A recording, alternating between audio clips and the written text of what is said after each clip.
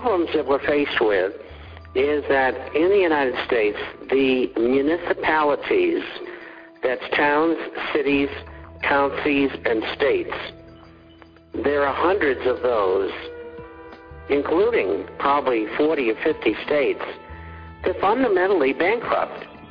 And the only way they can solve that problem, because they don't think that they can get money from the federal government, is that at the end of the fiscal year, which is, I think it's July 1, they're going to have to decide just how many people are going to have to lay off, what they're going to have to cut back, because revenues are not increasing.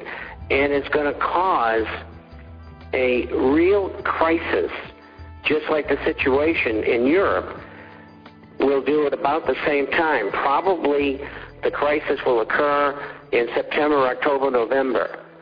And then you're going to have a dual crisis, one in Europe with their problems. They have 6 countries that are in problem.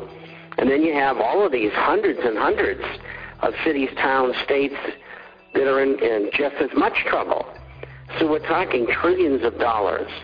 The only reason that the United States has been able to continue going sideways, if you may, is because of the amount of money that is being injected into the economy, mostly by the Federal Reserve, which is not a governmental organization.